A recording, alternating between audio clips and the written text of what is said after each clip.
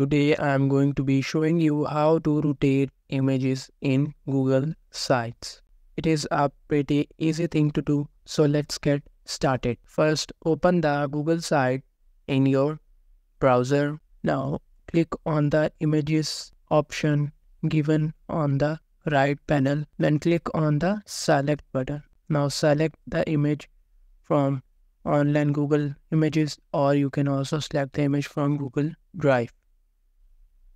Now click on the image and click on the insert button. We cannot rotate our images in Google site directly. This feature is not available in Google Sites yet. So before uploading the image from Drive, we have to rotate the image inside the Drive and save it, and then insert the image in Google site.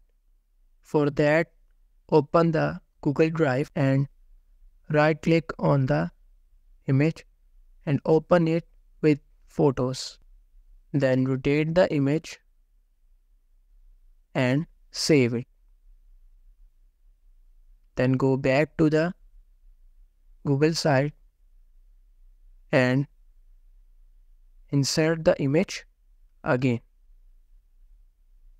In this way, you can rotate the image in Google site.